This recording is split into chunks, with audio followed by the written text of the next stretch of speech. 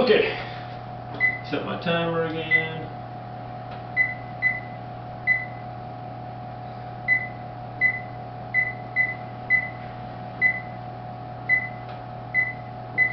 Okay, set the timer, and we're going to add some more sauce on top of our french fries that we put down.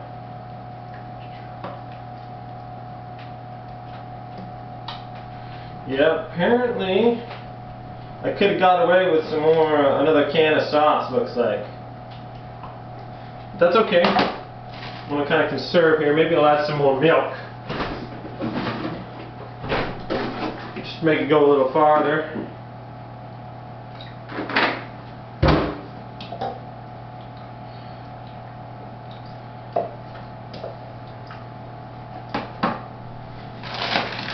Let's do another layer of cheese on this bad boy.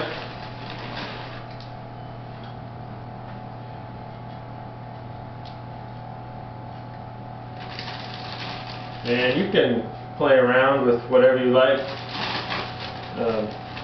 Doesn't have to be onions in here. You can layer, you could just layer the onions instead of cooking them first with do slices of them and put them in the potatoes or mix and match, whatever you want to do.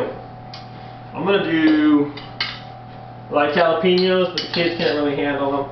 So I'm going to do half of this with jalapenos on here. And I just sliced these up earlier. So if you like jalapenos like me, then you can put those on there. Okay, I was thinking about finishing these off, and I might as well then. We do have some more sauce, and I like leftovers, so let's do it. Let's spread those around. Now this will feed quite a few people. So if you have like 10 people coming over, this will be a nice main dish if you want. Okay, I'm going to finish off my sauce here. And I probably should have a little bit more left over, but I was going to try something new that I've never done before. Even though this recipe I've never exactly done it before, I've done similar.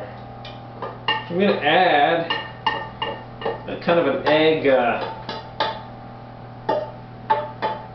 topping, which I thought might be a good idea, and just playing around, but why not, right?